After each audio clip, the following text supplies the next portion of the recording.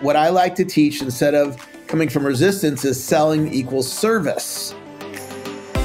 Welcome to the Let's Talk Business podcast, a project of the PTEX Group. Gain valuable, actionable ideas from the world's top business leaders to help you take the next step in your business journey. And now, here is your host, Meny Hoffman. Coming to you from the PTEX headquarters in Brooklyn, New York, this is the podcast for no-nonsense advice to help you learn, grow, and lead. Today, I'm so excited to welcome back my good friend and past guest of the Let's Talk Business Summits, Eric Lofholm. Eric is a master sales trainer who has taught his proven sales system to thousands of professionals around the world. He is the president and CEO of Eric Lofholm International, an organization he founded to professionally train people on the art of science of selling. Eric has been teaching people how to make more sales since 1999. In our interview, Eric discusses the transformational sales triangle, discovering how to master your mindset, redefining your techniques, and taking consistent action can revolutionize your sales game. Now, I know some of you are feeling stuck in your sales career. Eric reveals his secrets to overcoming negative beliefs and mindset objections. Learn how catching and replacing unuseful thoughts can create significant shifts in your sales success. This and so much more only on the Let's Talk Business podcast. Let's get right to our conversation with Eric Lofholm. Now, before we get into the conversation itself, I want to ask you for a favor. If you enjoyed the show, regardless if you're listening on audio or YouTube video, please subscribe to the show and at the same time leave a review. By leaving a review or subscribing to the show, you're telling the algorithm that you love the show and other people like you should also enjoy the show. That's a little bit I could ask for the content that we're putting out. Without further ado, here is my conversation with Eric Lofholm. Eric, thank you so much for joining me on the Let's Talk Business podcast. I'm excited to be here. The last time we spoke is at our Let's Talk Business Summit in 2013, which was the first of all the summits we have started in this series. And actually, this was the beginning of the whole Let's Talk Business platform, including this podcast. So we had you at that show. It was amazing. You shared a stage with Gary Vee and other, brand names, so to speak, in the business world, and we had a blast. And since then, we kept up. Maybe not speaking to each other, but I kept on following what you're doing. And what I like about you is consistency. You started at that time and speaking about sales, and all these years later, you're still in sales. So I'm so happy you're able to make it and speak to our audience about sales. Yeah, well, it's great to be here and great to reconnect. I remember that event in New York. It was a great event.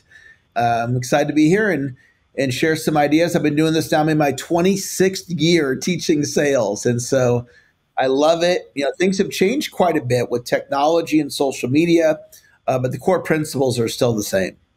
Exactly. So we'll get to that. But before we dabble into the specifics of sales, for our audience that weren't at the event or never heard about you, I want to start with your story because the first things I read before we get on an interview, obviously I knew you from before, is the way the guest puts together their bio.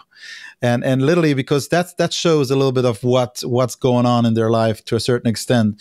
In your case, what caught my eye is the part where you mentioned that you started with a failure in sales, and that became like the pivotal moment to become the expert in sales that you are today. So for our listeners, give us that story and let's set the tone for our conversation. Yeah, well, my first year in sales, I was the bottom producer on my sales team. I missed the quota, which was $10,000 a month in gross sales, 2 months in a row. And they wrote me up. They said, Eric, you've got one more month to hit your quota or you're out. Selling isn't for everybody, Eric. It's probably not for you. And so my back was against the wall. And I met a man named Dr. Donald Meny, who's a brilliant sales trainer. And he taught me a sales system. And I hit the quota by one sale that next month. So I got to keep my job. And then the month after that, I did 5 times quota and I became the top producer in my division. And I've never looked back. I've gone on to do millions and millions of dollars in sales. And what I learned from that experience is that selling is a learned skill. So everybody listening to this right now, regardless of how good or beginner you are, you can get better. And I'm living proof of that. So what changed? What was that pivotal moment? So is it a mindset? Is it the actual practical skill that you learned? Yeah, it started with how to put together an effective sales presentation. So I had never been trained. We did not have a good training program. When I started at that company, they just said, here's your leads, go make sales. And I didn't know what to do. And when I met Dr. Meny, he shared with me how to lay out an effective sales presentation. And now I teach that as an outline called Sales Mountain, which is the outline of an effective presentation. So I learned how to sequence the presentation. I learned how to put together an effective close, how to handle objections. And once I was properly trained, my sales took off.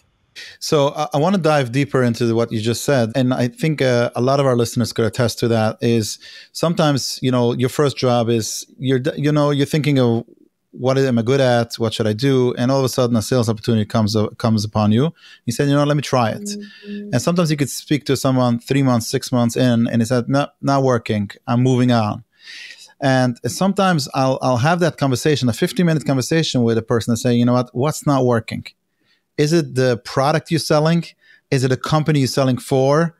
Is it the type of sales, inbound versus outbound? Or is it a skill that you're missing in sales? And sometimes that's a light bulb moment. Why? Because you could see people exiting the sales arena for the wrong reasons. They're born salespeople. They could be great at sales. And all of a sudden, because they fell into the wrong company or they weren't trained properly in the early stages, all of a sudden they fall out of the process. So I appreciate you starting off with this way. And I think our listeners, anybody that's listening to this, regardless if you're directly in sales or indirectly in sales, we're all in sales one way or the other. So it's important to pay attention to what we're going to be discussing today. So I want to go there for a couple of minutes and explain to me, now that you're training salespeople, what comes first, the chicken or the egg? Which comes, is the understanding the industry and understanding the pain points and so on and so forth? Is the sales presentation and it's your people skills? What are the mechanics of a good salesperson?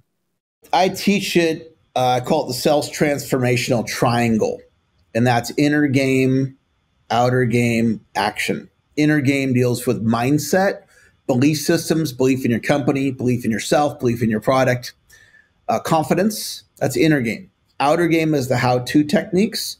Every how-to technique can be learned. And then the third component is action.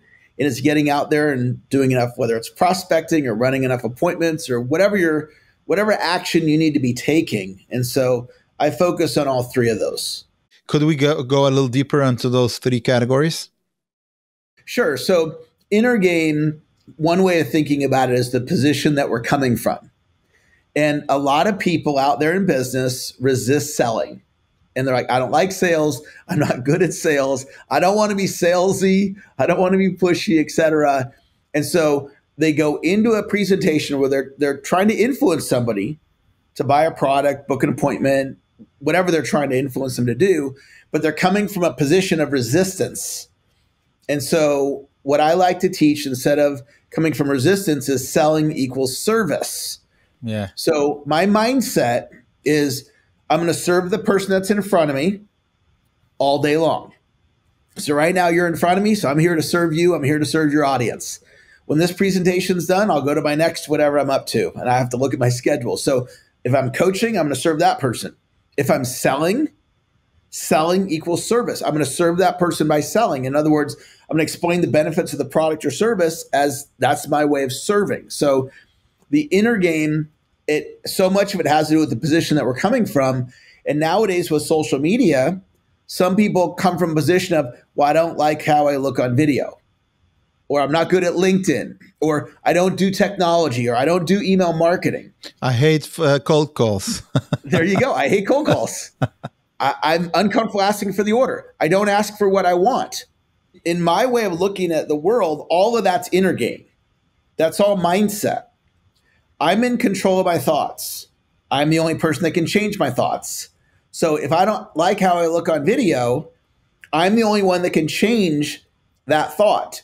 And that thought is our language creates. So what that means is it doesn't just communicate, it also creates. So if I say I don't like how I look on video, I'm not going to do very many videos. And right now we're on video and I'm fine on video. But if I was coming from, I don't like how I look on video. And then I found out we were on video today. I'm like, oh my gosh, I can't do that. Correct. It's all mental. So I love to help people explore the thinking that they have that's creating the type of results that's showing up in the real world. Now, let me ask you, how does someone overcome mindset objections? Yeah. So one of my mentors taught me to catch my thoughts, and he calls them unuseful thoughts. So start noticing when you're saying, I don't deserve success. I'm not good enough. I'm not good over the phone at selling. Talked to a client the other day. He's like, I'm not good on Zoom for one-on-one sales. I have to go be with people. Well, the problem with that is now in some cases, you got to drive an hour, meet with the person, drive an hour back. So 1 hour appointment takes you 3 hours. You could run 3 appointments on Zoom. So it's catching the thoughts and knowing if my thought is I'm not good on Zoom, that's going to create a certain way. And now we can replace those thoughts. And it literally is the position that we're coming from, and to realize I can get good at Zoom.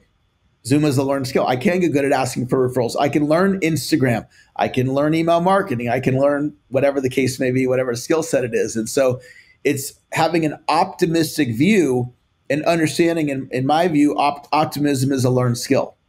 I think you're touching a very important point and this is negative beliefs in general in life. And this is, we're talking about sales, but sometimes you have that negative belief and it doesn't take a lot and you start believing yourself on that. And all of a sudden you're creating that roadblock for yourself. Like you see it a lot with sales and salespeople, and you probably could have had it a gazillion times in your career where you would watch a salesperson or hear a salesperson, why are you not picking that phone? Why are you not picking up that phone call and making that phone call? And he said, I think they went with another vendor, or I think they wouldn't they probably don't need the product. You're giving excuses what potentially the other person should be doing. And chances are 50% they will or they won't. But now you're getting that negative belief before even you pick up that phone call, and that's creating that fear of actually doing the action. So that comes back to mindset. Yes, and we can shift it because most people in sales acknowledge that they should be doing more prospecting. And they know that, and they're not doing it because of fear of rejection. Fear of rejection is anticipating how the other person is going to respond. So I don't play that game. The game I play is I'm going to reach out to 25 people today. And I'm going to acknowledge when I reach out to one person, and when I book the appointment, it's a double win. I win or I double win. I win no matter what. So I'm not thinking about how this other person is going to respond. And this gives me tremendous confidence. It took me 10 years to figure that out. And I prospected with anxiety for over a decade because I didn't understand the anxiety was coming from anticipating how the other person was going to respond. And if I stopped doing that and I acknowledged the activity, it literally shifted everything for me. Yeah, and I think it's so important because at the end of the day, you cannot control if that person will buy from you or not. That's right. What you could control is your action. And I think salespeople have to know that the only thing you control is your action. And then as long as you're giving yourself negative beliefs and all of a sudden that's lingering you from doing the action, there's no chance that the other person is buying from you. Yeah, if you don't try, if you don't put yourself out there, it's going to be a no. For today's podcast, I had my assistant reach out to you. And then out of reaching out, you're like, oh yeah, hey, let's have Eric on the podcast, right? So yep. Had we not reached out, we wouldn't be here right now. And then whoever's listening to this wouldn't be listening to it. So the mindset, when I had my assistant reach out, I probably told them, I want you to reach out to 50 people today. And I gave him a list of the people, and you were one of the people. And so, he probably got 1 to 40 yeses, and the other 46 to 49 people said no or didn't respond. But here we are. Exactly. It's actually it's a good sales lesson over here because that's exactly how it happened. So let's talk about some of the practical tips and some of the trait of a good salesperson. And I want to start with, this is something that I hear so many times, where a salesperson would go to a lead, they will come back and how was it? And it says, amazing, we had such a great conversation or something along the lines, and then they cannot take it to the finish line. What is that salesperson doing wrong, or what is something, if you would coach such a salesperson in the process to understand where they really are? Yeah. So I would start off with pre-presentation, getting a clear outcome of what's the result that I want to have happen from this presentation. So do I want to book the next appointment? Do I want to get the contract signed? Do I want to get an initial order? Do I want to get a credit card? So what's the outcome? And then I'm going to craft my presentation in advance. So I'm going to walk in, I'm going to know what to say, when to say it, how to say it, why to say it. So then if the person comes back and I say, well, what was the clear outcome? And then I go, well, I didn't have one. Or what was the clear outcome? The outcome was to close the sale. Okay, what happened at the end when you offered your product or service? Oh, we didn't get to that part. Okay, well, your job is to go in and execute the plan, and you didn't ask for the order. So I'd have to diagnose it with them on an individual basis. What was the goal in advance? What were you trying to do? Tell me how you prepared the presentation, and then tell me what the result was. And from that, I could diagnose it. I'm a big believer in stage selling. And stage selling means sell the prospect to the next step. So at the end of the first date, we don't say, will you marry me? Okay, that's not the next step. So I just sell to the next step. And I just make it really simple. And that's one of my core philosophies that's really served me. So let me ask you a follow-up on that. It's a very important point because there's like, let's say if this is a larger sale, let's say you are a software developer and this is going to be a 6-month project and there's so many decision makers that need to be part of the process and discovery and so on and so forth.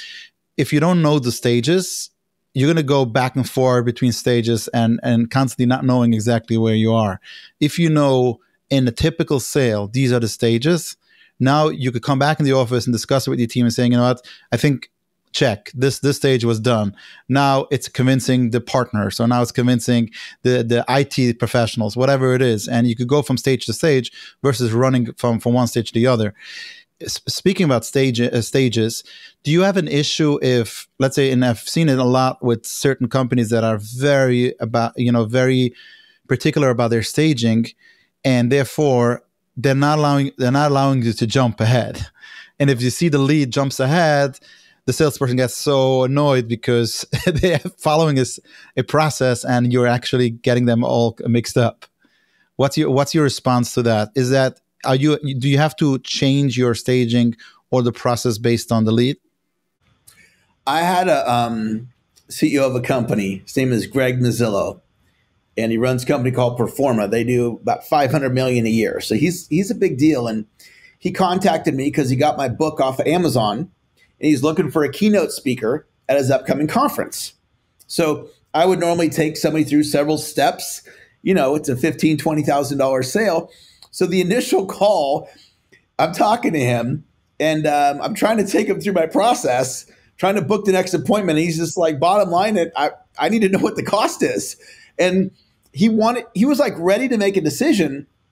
And I want to do a 3-step, three calls and then ask him for the order. And so fortunately, I listened to him and I just got right to the point. Okay, fine. Here's the bottom line. And he hired me. And we ended up doing several deals together. And he did not want to go through my process. And so fortunately, I was listening and I didn't force him to. So generally speaking, I'm going to take somebody through my process. But he was further along in the way his mind thinks about making a buying decision. And maybe from a time management standpoint, because he's such a successful guy, he didn't want to do a bunch of appointments. He just wanted to find a speaker and hire him. Got it. Yeah. So the lesson there is that sometimes you have to adapt based on who you're speaking to. So you can't follow the script to the T. And however, what I will mention is if you have a process because that's the only way where the person will see the value, or if you're going to skip that process, it might come back to bite you later. And once the person is actually a client of yours, then chances are you gotta do that. So for instance, in the creative space or software development, if they'll rush to a decision and then 3 months into the project they say, I thought this is included, not included, or I thought you're giving me this consultancy in the side, or no, that's an add-on, whatever it is, and that will be part of your process. It's important that that's communicated before the sale. Absolutely. Got it. So let me ask you, you've dealt with so many salespeople throughout the years. Is there a type of person that you would say, my friend, sales is not for you?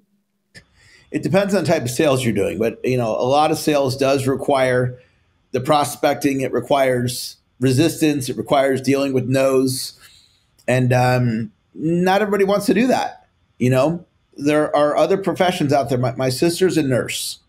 She comes to work, whether she has a great attitude or not so great attitude, or having a bad day or a great day, she gets paid the same. She doesn't have to go get the patients. She just shows up at the hospital or the clinic, wherever she is. So there's nothing that requires her to go out and hunt, if you will. And so, she's a great nurse. My dad was a phenomenal pharmacist, and that was a great profession, for both of them. For me, I like the freedom of sales. I lean into the challenge of selling. I'm open to it. So it comes down to somebody's goals. What kind of money do they want to make? If they weren't in sales, what are their options? Do they have good options? If they want to make six figures, could they do it outside of sales? I'm a college dropout, so I don't have a lot of options outside of sales. It's what I do. And fortunately for me, sales does not require any type of, schooling, at least the type of selling that I do. So it really just depends on the individual and their goals and their willingness to deal with a no. So speaking about the no, what type of advice could you give a person listening to this and saying, what, sometimes when I get that no, it just kills me and I cannot pick myself up? Yeah, it's falling in love with the process. So if you listen to Tom Brady talk, he won all the Super Bowls, and he never talked about, that was what our focus was winning the Super Bowl. The focus was on the process. And if they did the details great, they were going to have overall success. And so in selling, you could prospect to generate a lead, you could book an appointment, you could deliver a wonderful presentation, and they still didn't buy. And a salesperson could feel deflated when they did everything great. And instead of feeling deflated, I would tell them to acknowledge themselves. I would tell them to be their number one cheerleader. So I don't have to make a sale to acknowledge myself, right? And sometimes you need 10 good things to happen in order to close the sale. And you do 9 of them and you don't close it, but you did great. Especially when you're putting yourself out there, if we acknowledge ourselves, we're more likely to do it. So, I would just check in. Did I give good effort? Did I deliver a quality sales presentation? Did I ask for the order if they had a need for my product or service and were qualified? If the answer is yes, then I want to acknowledge that. And I'm going to get my fair share of yeses. Yeah, because at the end of the day, it's a numbers game. Like if you have enough prospects, you have enough leads, and you do the proper follow-up, there's a certain percentage, obviously we're talking about a product that there's a need out there. Yeah. I know that in your company, Eric Lofholm International, you focus a lot on the sales training and structuring the sales process. And I know that you focus on the art and the science of selling. Explain the difference between the art and the science and how those two come together. Yeah. So that one example with Greg Mazzillo, that would very much be art, right? You're in the moment, you're being present. I had to, pivot away from my system. And sometimes it's doing that, when there's a type of prospecting, I'll call it a nurture touch, where I'm going to reach out to somebody, checking in on them, caring about them, maybe acknowledging, hey, I saw on social media, your son got into that college that, you must be proud. I saw your son just graduated or your daughter just graduated. That's like the art, because you wouldn't think, oh, I'm going to, reach out and talk about something that has nothing to do with business as part of how I'm going to communicate with this person. And then the science of it is just, what's the system? How do I message somebody on LinkedIn? What's the template that I'm following? What's the script that I'm following? What's the process? What's the outline? What's the sequencing? How many times should I follow up before I give up? Before I move on? How do you plan your day in writing? What's the science of that? And so there's a lot of science to business, and that's, you start looking at like social media with the algorithms. That's all, a scientific way of looking at things.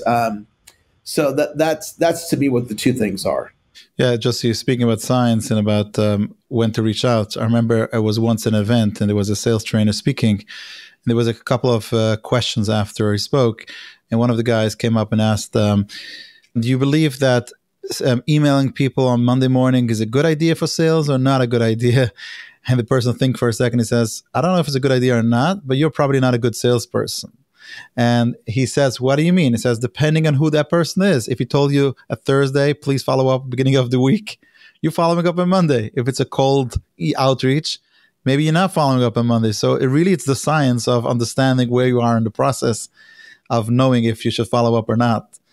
It stuck with me that like, the way he responded.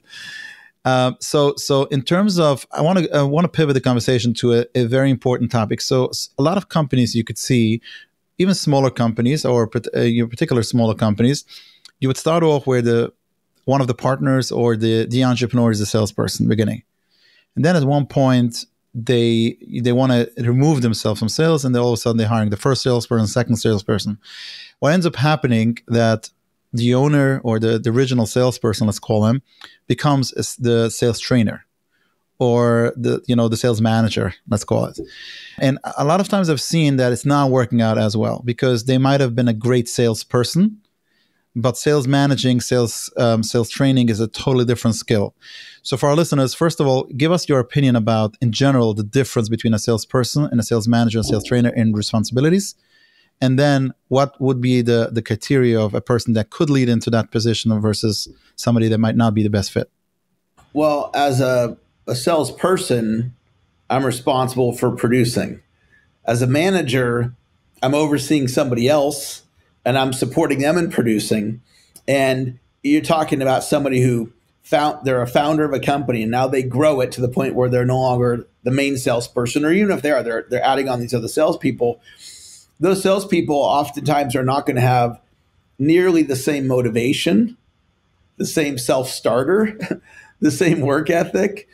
And when you're hiring a salesperson, I'm just thinking about the person on my team. His name is Kevin. I have to think like Kevin. I have to think, what's important to him? What's going on in his world? And when I'm selling, I don't have to think at all about Kevin, right? And so it's not necessarily intuitive to be like, for example, compensation. How much are you going to pay the person, right? And, I'm going to pay him straight commission. All right, well, how's that going to work? When Kevin or whoever your person is comes in and starts working with you and they're on straight commission and they're with you for a couple weeks and they're having some doubts. Is this going to work out or not? So now mentally they're starting to think, I got to get a backup plan. So we got to have the compensation thought through. We got to have what type of leads are they going to have? How easy is this going to be for the salesperson? So one of the systems that we actually implemented today, very first time, is text marketing. And it's to our own existing database. So people that are in my database, people like yourself, we're going to start sending text to book appointments. And so we did that today, and all the inbound traffic that came in off of our texting went to my sales rep, Kevin. Well, he's excited about that because that's easy compared to having to call through the database, right? And so I want to make things as easy as possible so Kevin feels supported, so he's all in, so he's not out looking for some other opportunity.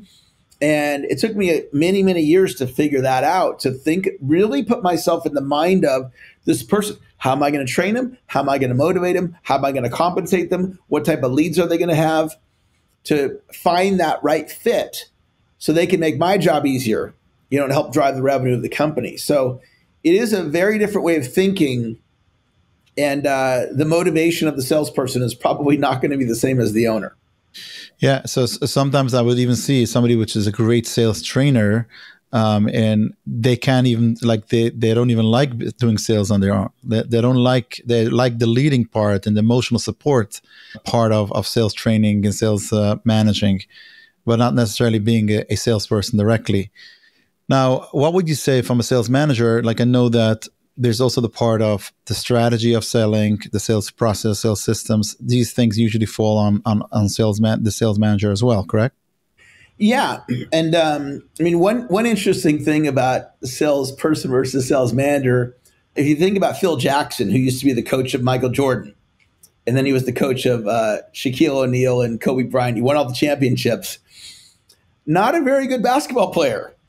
He was a bench player for the Knicks, yet some people think he's the greatest coach ever.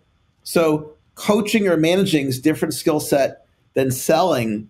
And nowadays, I'll just speak for my business, technology is playing an ever increasing role in the sales process.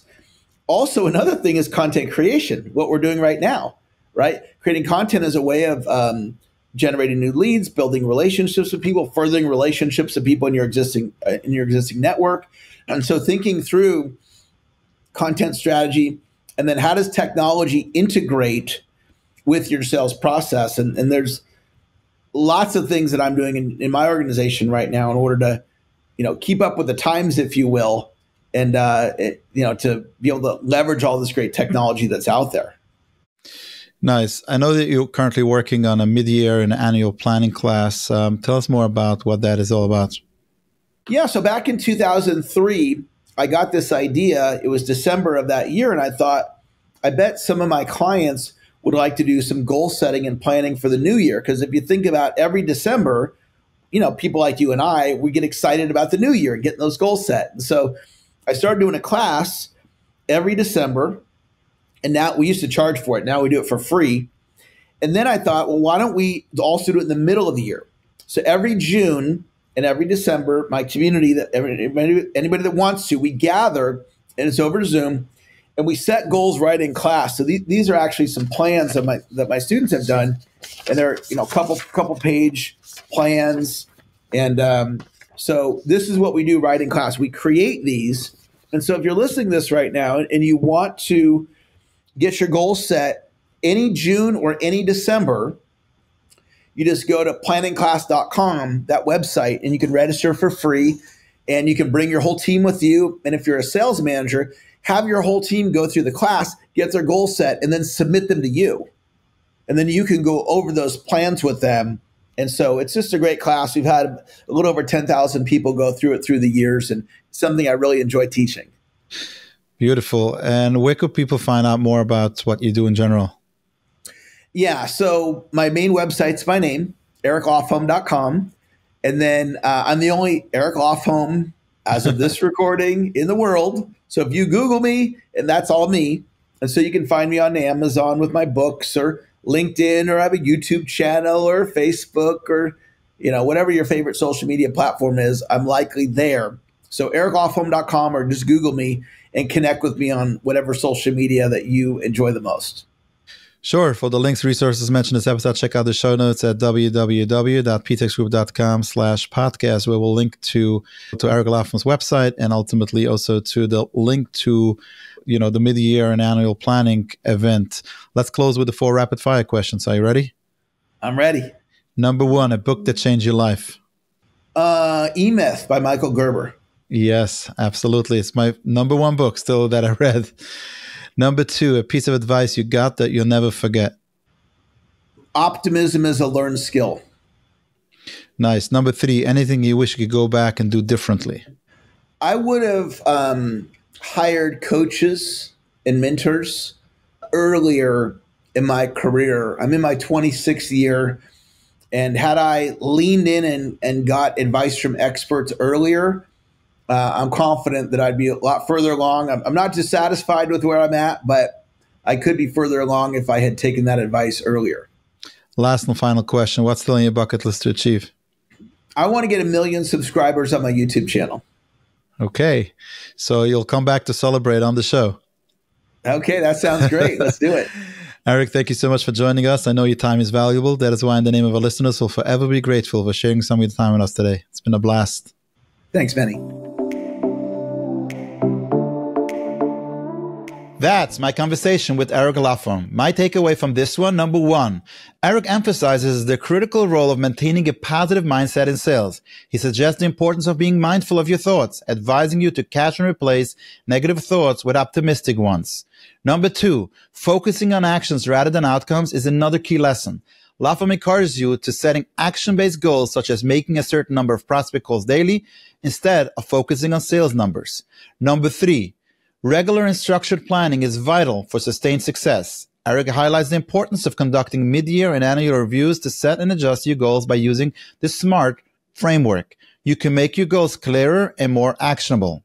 Number 4, understanding and being flexible in the sales process is essential. Mapping out the stages of your sales process and reviewing them periodically ensures that you stay in control. And number 5, effective sales management involves understanding and facilitating your sales team. Knowing what motivates each salesperson, understanding their specific challenges allows you to customize your management approach. And that's a wrap for today's episode of the Let's Talk Business podcast. I hope you enjoyed the practical, no-nonsense advice that our guest shared. If you found value in listening, I would be so grateful if you could share the episode with your friends, and if you could give the show a 5-star rating on Apple Podcasts or wherever platform you listen.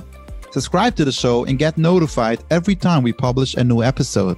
The Let's Talk Business podcast is a PTEX Group original production. Until next time, make it a great day.